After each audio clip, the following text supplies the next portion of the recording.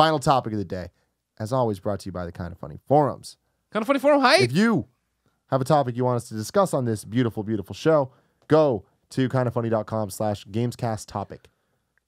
Leave a post, and we'll get to it, just like we did for Jalapeno. Oh, okay. Yeah. I see what he's doing there. No, It was all right. I mean, I wasn't excited. I actually really, really, really enjoyed this question. If you had to estimate how much money would you say you've spent on games, consoles, and DLC, how much would it be? Oh my Are we God. counting what our parents spent on us? Yeah. Oh, jeez. In college, I remember getting interviewed for a girl who was working on in one of her journalism Interviewed classes. for a girl? Getting interviewed by a girl is what I meant to say. Oh, Sorry if I didn't. Who was in a journalism class my freshman year, and she knew I was big into video games. And it was, she asked me, like, what all I had owned. And I ran her through all the systems, not every game, obviously. And she's like, does it ever boggle your mind to think about how much money you spent? And I was like, not until right now. You know what I mean? Yeah. Like, now I have no idea. I mean... I'm going to use my calculator here. Okay.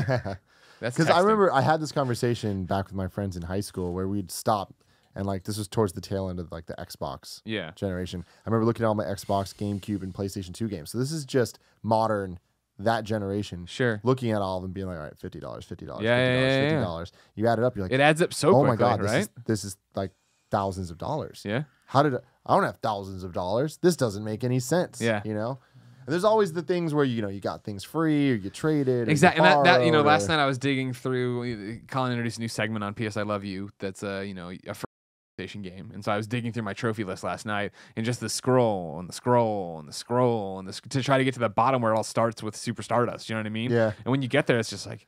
I didn't pay for all those games, obviously. I was working in the industry, but it's just like, Lord Almighty, there were so many just there. PS3 on. Yeah, I mean, that's the thing is it's tough because from 2007 to now, I mean, just frankly, I mean, we've not paid for a blind share of our games. Yeah. So the game spending has precipitously gone down since I've gone out of college. I'd say that on average, I was spending between console and gaming, including from NES. So NES, SNES, the PlayStation era, which would include N64 and maybe like Dreamcast And the later Sega on. Saturn. And I didn't own a Saturn at that, You lucky. during that, You lucky that era. bastard. And then GameCube, PS2, Xbox, and then putting in like DS, Game Boy Advance, Game Boy Color, Game Boy. It's got to be. I mean, I have a lot of games on some of those systems. It's got to be like something like absurd, like $25,000 probably. So I mean, I think it's got to be even more than that. I think it's more than that for you. Like knowing how many games you have, knowing how many games I have, and only imagining how many you have on all the old systems, and in addition to how much you must have, because you're older than me, so you were making money during like the PS2 generation. Yeah, I wasn't. had a job the entire PS2 generation. Yeah, so it's like you must have been buying things left and fucking right. I used to buy so many games I didn't even open half of them. So I mean, that was the thing is that I would make like $250 a week after taxes or whatever in high school, and then I would just buy like 4 games. Like I would literally buy like 4 games a week for years. Like I had no intention of playing half these games. I remember buying like Red Faction and being like, I don't even know why I bought Red this. Faction was great. But I was like, why did I even buy this? Like I remember being like so desperate for PS2 games. I was like, why did I buy Red Faction? Again, it was because that cute girl at fucking Planet Comics. But I remember she always gets. But I had like all these Dreamcast games. I remember getting, even after Dreamcast was canceled or like discontinued in 2001, early 2001, I remember getting like the Sega Smash Pack, and I would just buy anything. So like like PS1, N64, PS2, Dreamcast, Xbox, GameCube, that was when I spent a lot of money. I have a lot of games on those systems, especially GameCube and PS2 and PS1. N64, I probably had like 20 games. They're expensive though. Yeah, maybe a few, maybe 15, maybe no more than that probably. And then PS1, I feel like I had a lot of games on PS1, like dozens of games on PS1 for sure.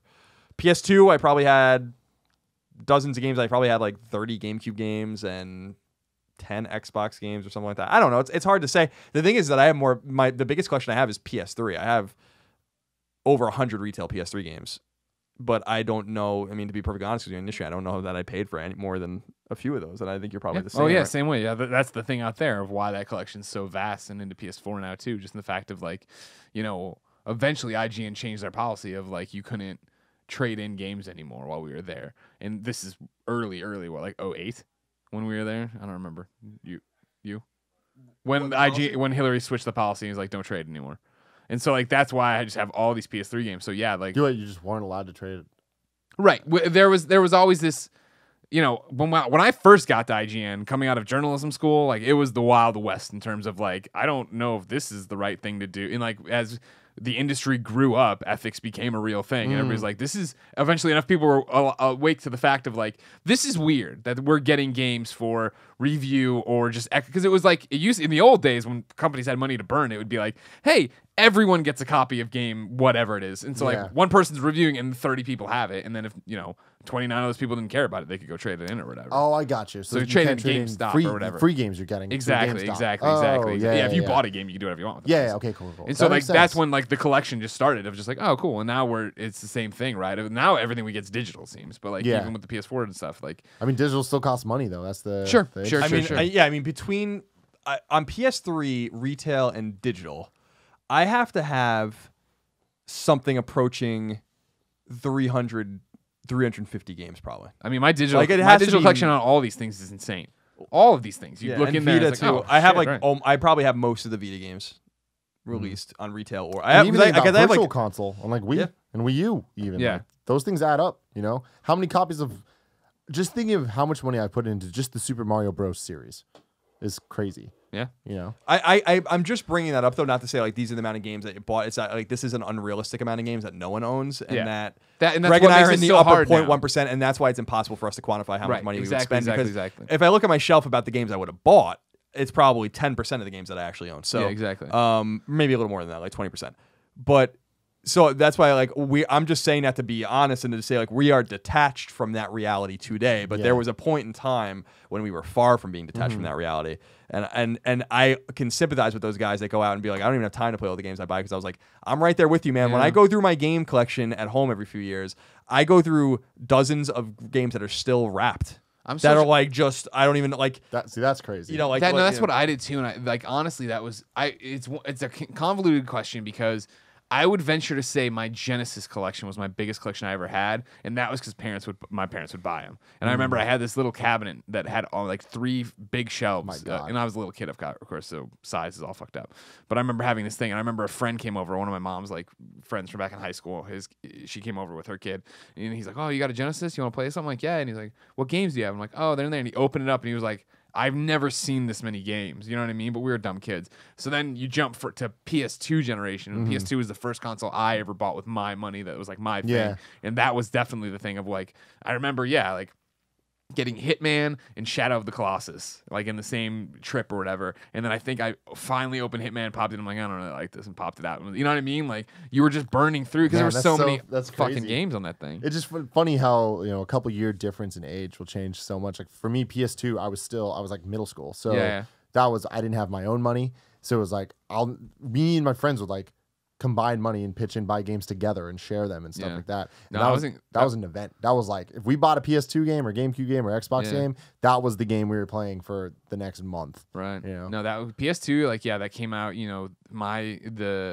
Fall of my senior year. I waited in line the 9 hours to get it with Adam Brown, and then I went to college, and I was fucking awesome at college because I had a PS2. Not many people had those yet. You know what I mean? And that was totally the thing of like I am dying for PS2 games. Yeah, I mean it was go bad that for a while. pilgrimage out to the Columbia Mall to go to GameStop to see what they had, walk down to Slackers and just look through the PS2 catalog on the wall, and I've played most of these or I haven't, and it's like buy something, bring it home, try it, see if it's the Bouncer, Oni. I remember being fucking stoked for Oni. I'm like, yes, a third-person action game, hell yes, this is gonna be great. And then you're playing, it's like, well, it's like Dark Angel. PS2's launch was a good sign because I still say Vita actually out of all the PlayStation devices had the best launch library, and it was because PS Vita nailed what PS2 didn't, which was PS2 was like, we just have a lot of games. I don't think there's any system that came out that had more launch games than PS2. There were so many launch games that there were studios that made multiple launch games. So it was like, and I remember looking at these games being like, what the fuck is all of this shit? And Smuggler's Run? Yeah, Smuggler's Run was fine. Phantom Vision I had. Smuggler's Run was fine. But I remember buying Genji or something like that and being like, oh my God. And then I like, that was when you could still bring games back after you open them. And I bought Summoner. And I was like, oh my God. And then it was like Nobunaga's Ambition or some bullshit game like that.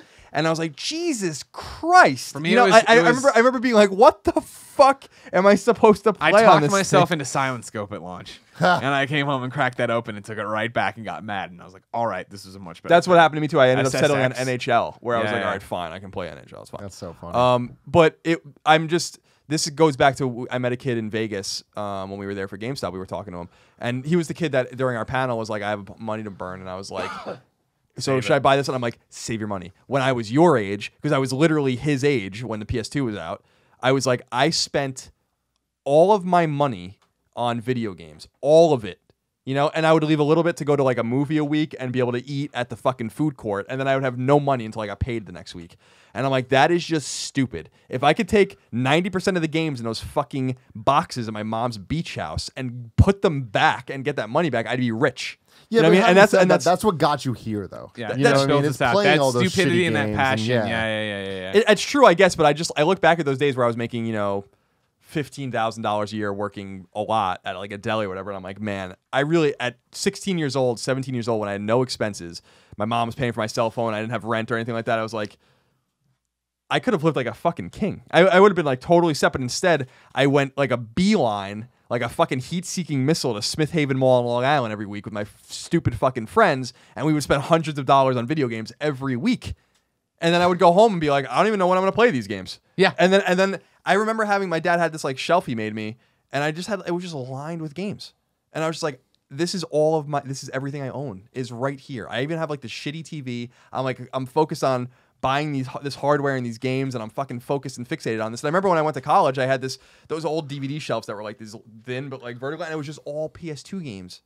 And I was like, the hell am I doing? And like there came a point in time, it really was like 2004, which is the year I always talk about when I really stopped playing games for a year, where it all collapsed. It wasn't even like it went down, it was just like everything just fucking fell out, and I was like, what am I doing?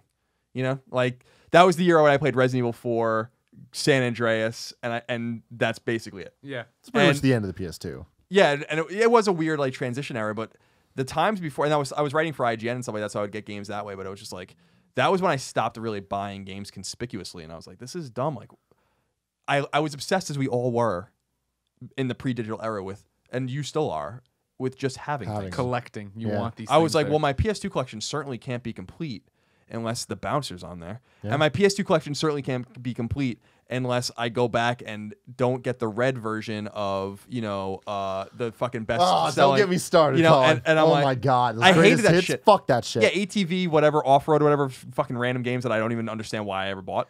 And I would like stare at my shelf and be like, oh, it's the red version. That's Why? I hate it, satisfaction. man. That's satisfaction of having them there. I remember when I got the N64, and like that was my first Nintendo console that was like real. Like I bought SNES just to play Mario one time, but I had it, and like I kept the boxes in pristine condition, and I'd slide them out and take the cartridges out and put them in, and then put them back in and slide them. And I just had this like beautiful thing. I was like the TV. It was the shelf with all of the systems on it, and then on the bottom I had underneath it the games lined up in like a perfect little brick array, all labels thing, facing. man. Yeah. But it's like, yeah, why was I who buying cares? these things? It's a What was different I time. doing? These So things? that's- Mario Party, obsessed with Mario Party, cutting a hole in my hand, playing Mario Party. That's why I just bring this up. It's just like, don't do that. Buy the games you want. Like, because there are people that just buy games. Yeah. And you see it on sometimes Facebook group, and I know people like that. Yeah. They just buy games. And it's great. Buy as many games as you want, but don't do what I used to do.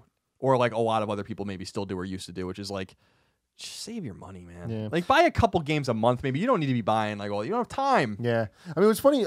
Thinking back for me, I never had that money. Like, I went from not having money to once I had money being a little bit more, you know, in the industry and stuff. So either I got stuff or I knew what games I was buying. I'm going to buy those games. Yeah. You know, I'm buying Smash Bros. It's going to fucking happen, you know?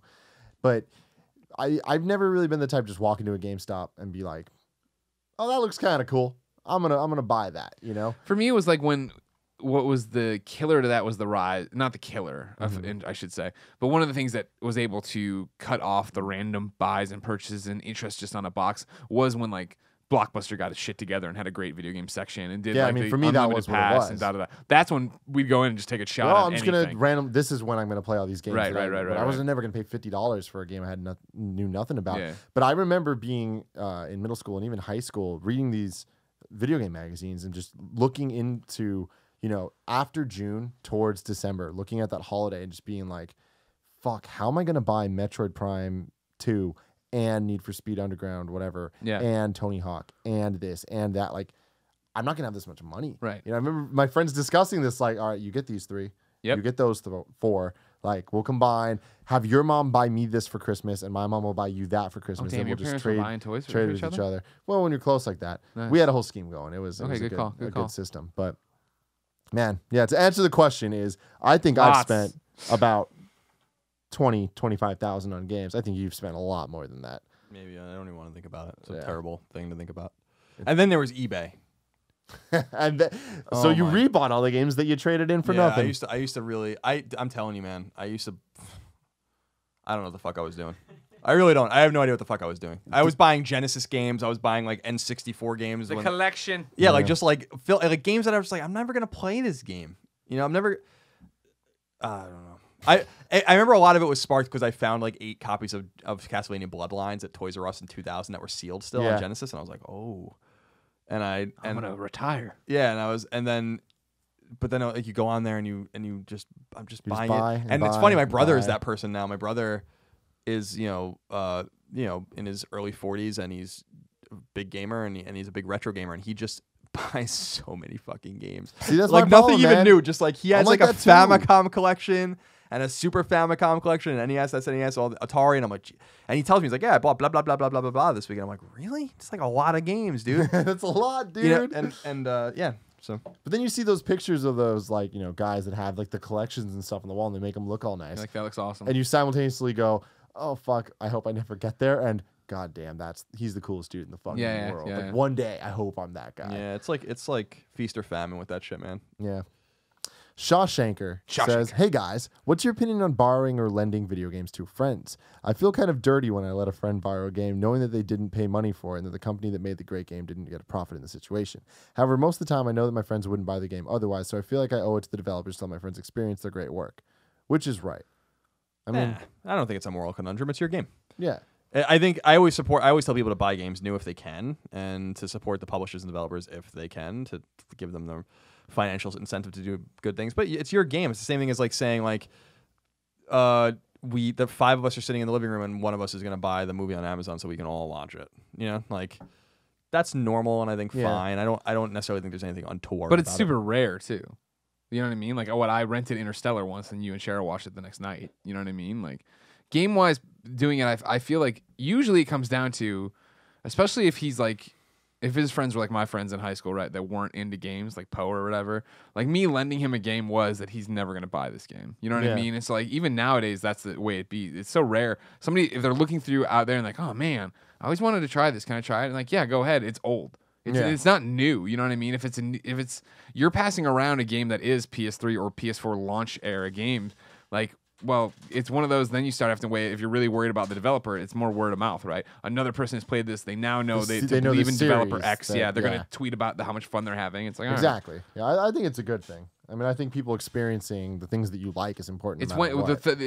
it's not. I'm saying it's not the same as what we're always talking about of walking into GameStop and I'm gonna save the $5 and buy this used copy of the game. Well, no, buy the new copy because you're already there. You're already in your head committed to buy this game. Like, why is it? Yeah. You know, like here when it's just like I want to try this. I wouldn't buy it any other way. Well, then yeah, play it. I want you to talk about it and be able to say something about it. Yeah, the only relevance to it is that I remember the Quantic Dream story from some years ago when David Cage said something, and I think the numbers are right, but they could be off, where he was saying like we sold 2 million copies of Heavy Rain, but 3 million trophies, like trophy lists, were activated. So like 50% of the people that played the game didn't even, or 33% of the people that played the game didn't even buy it.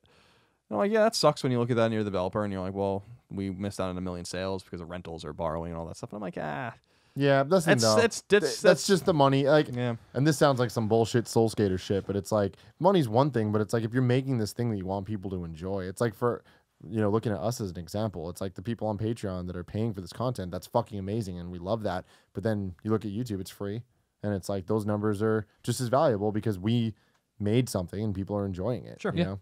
But let's see. We went long on those, so I'm gonna have My one stomach's just being more. weird noise. Oh, that was you. I thought it was the that was dog. I was like, Patilla. yeah, damn, the dog's loud. I also like earlier when he came in sneezed, but Sneezed. it was just the most dramatic entrance he's ever made. My favorite, Portillo's never cuter than when he comes around and just jogs in. Because he just looks up at you and he just looks perfect. It just looks perfect. You're a perfect dog, Porty. Boxcar 182 asks, and I think this is another cool It's question. a Boxcar Racer Blink 182 reference. It's got to be. Yeah. Don't you think? Or it's Boxcar Willie, his favorite country musician. Probably not that one. With movies now having their own shared universe, do you guys think games could jump on this wagon as well? No. If so, what game worlds would you love to see collide? It can be reasonable or wishful thinking. Well, in Lego Dimension, no. See, I think the thing with this though is I think reasonable is more fun to look at because wishful thinking, it's like, oh, let's just combine whatever the fuck we want. I think it's cool to actually look at the politics of, developers and all that stuff and be like, like the Square Enix universe could be a thing. Got you. You know? Okay. I'm with you now. Yeah, I think I'm sorry to interrupt. I was just Okay. gonna say I think that I don't like the whole like universe sharing thing. I think it stifles people ultimately. The more you go down that road, the more you're pigeonholed into doing or saying or creating certain things that fit within the realm of this universe and to make sense in this universe. I wish people would just continue to make things that don't touch each other necessarily in terms of like plot or setting or whatever. It's not necessary. Then what does it add? If The Last of Us was a sequel to Uncharted, for instance, like that's just like what does that do for See, I either don't of know. those I games? love it. There's something about that. Like even if it's like I don't need it to be super forced and super like explained and stuff. But if those were in the same universe and it was just little mentions here and there, They might be. But like that type of thing, I love that. I think that's really cool. But for them to like really kind of do the Marvel Universe type shit, where it's like every single thing is building up to this next stuff, that might be a little much. And Assassin's Creed and Watch Dogs, I'm not too familiar with those games. Yeah, there's like something buried in. I know what you're talking about. Yeah, there's a reference. Yeah, I can't. But that's nail it, cool. but there's I think that's really cool, and I think like that It type is of cool, thing's but- interesting. Yeah, it is interesting. I mean, Uncharted 3 has a reference to The Last of Us. If that so, would be the so it does. that would be awesome if the end of Uncharted 4, like Nate and Elena are like whatever, and it's like credits roll, and there's like one more scene of them flying back to the States, and they look out the window and it's just pandemonium. Like what is happening? See, that would be fucking great. Nah. Well, that'd be a really shitty end for Uncharted, and like No, that would yeah. feel like you're screwing over Uncharted. That's what it comes down to, right? Like theoretically, and this is before you said reasonable. My first thing I jumped to was why can't Uncharted and Tomb Raider be in the same thing? You know what I mean? Same universe. No, that'd be cool. Because it does, and I'm not talking about a full-fledged crossover, but I'm talking about like it would be as simple as like he's paging through notes and he sees Lara Croft's notes, or there's something her climbing spear is embedded in a wall when he's investigating like somebody was here not too long, like shit like that. I wouldn't mind, but it can't get to what we just said with Uncharted Last of Us, where the Uncharted thing slams into Last of Us and they both explode. You know what I mean? Like now it's like, oh man, like what a fucking See, I don't horrible know. end for Uncharted. I like some of that. I think it could be cool, but I do think that there needs to be enough of each franchise to be its own thing, and then you can start, just to change shit up. Like Uncharted 4, okay, like we've done enough. Sure. You know what I mean? Changing shit up. I mean, if you want to have it go that way, and when they fly in at the post-credit scene of Uncharted 4, they look out and like people are attacking each other, however you want to start it, right? That's fine, as long as Last of Us 2 is Nathan Drake, whatever it is, 30 years, 20, what is it? How much time's passed? 11, is it? What?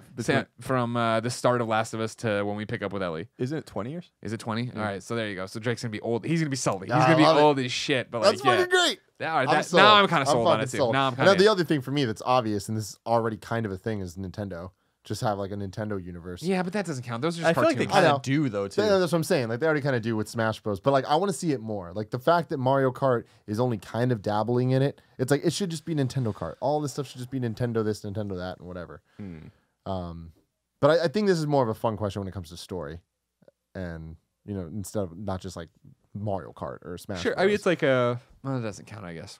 I was gonna say Portal and Half-Life, like they're in the same world, Yeah. like with Black Mesa and stuff. But I Yeah. mean, that's not as like crazy. But I mean that does count though. I mean it is the same universe. Sure. I mean, like, Square with all their games, and they're talking about doing a movie universe. I guess it fits with the game too, technically. The Western Square. Yeah. Japan Square, I mean, Final Fantasy is already... See, the problem with games Weird. is that not every game, lots of games, whatever you're overcoming is the end of the world or something. Like an existence so great, how do you wrap in something else and have that make sense? How do you put somebody else in the Persona universe other than other Persona characters? Yeah. Well, see, what's interesting about the end of the world stuff is that, I mean, if you beat the game, that means it didn't happen. Sure. So, But like people Drake, just but not Drake's know. a great example. Uncharted is a great example of it happening in an island in Tomb Raider 2, where these things are happening and no one else would know about Yeah. it. But like Dead Rising can't we can't say Dead Rising's part of this or Resident Evil's part of this. You know what I mean? Like there has to be these little things that are pocketed, and when you're just putting together pocketed things, what are the crossover opportunities? Yeah. Well, ladies and gentlemen, that has been episode 39 of the Kind of Funny Gamescast. This topic is brought to you by DraftKings. Put your fantasy skills to the test starting Sunday at DraftKings.com, America's favorite one-week fantasy football site where you can kick off the season by winning $2 million. It's the biggest fantasy football contest ever.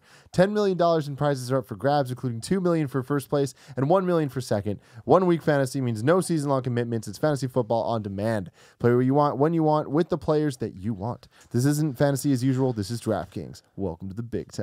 Hurry to DraftKings.com and use promo code KINDOFFUNNY to play for free for a shot at part of $10 million in Sunday's Millionaire Maker event. And enter Kind of Funny for free entry now, only at DraftKings.com. That's DraftKings.com.